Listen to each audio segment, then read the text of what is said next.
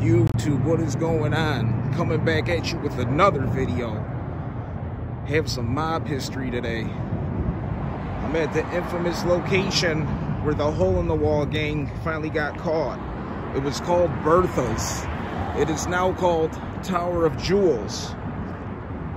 The date was July 4th, 1981. They chose that date to mask their noise with the drilling, sawing, and cutting on the roof to gain access.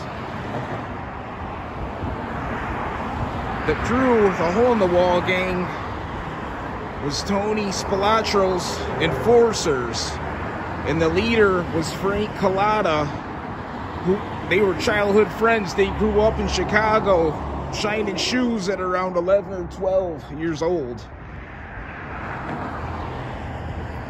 It was supposed to be worth $1 million, this heist.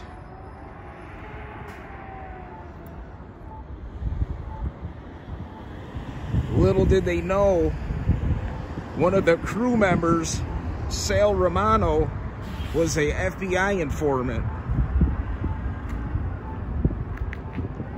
So they were going to get busted. The FBI agents were hanging on the roof, just waiting for these guys to gain access and they could bust them. Because before that, it's just attempted burglary, and then when you gain access, you get them for the big crime. This is it. Mob history. One of the FBI agents there from out of state, and they weren't used to the Vegas heat. He actually had a heat stroke and passed out. This was the beginning of the end of Tony Spilotro's enforcers.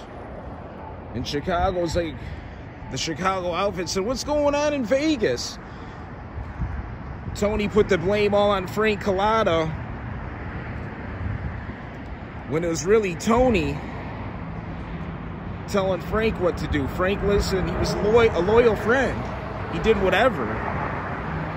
He beat people up. The whole crew did. Robbed them and even murdered people. This is the location, YouTube. Mob history.